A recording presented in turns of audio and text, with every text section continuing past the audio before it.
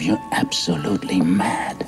The riots began because the stores could not meet the demands of Sutter Kane's novel, In the Mouth of Madness. Kane disappeared 2 months ago without a trace. You're the guy that writes horror books. You can forget about Stephen King. Kane outsells them all.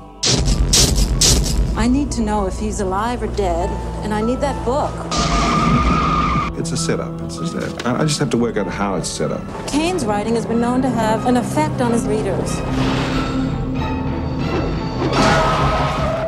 See this? It's a map. This whole thing has been staged. You just get out. This is not reality. It's all happening for real, Trent.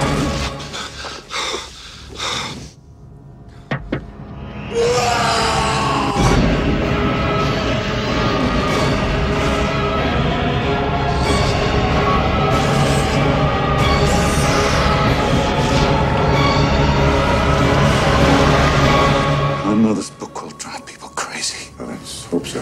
The movie comes out next month.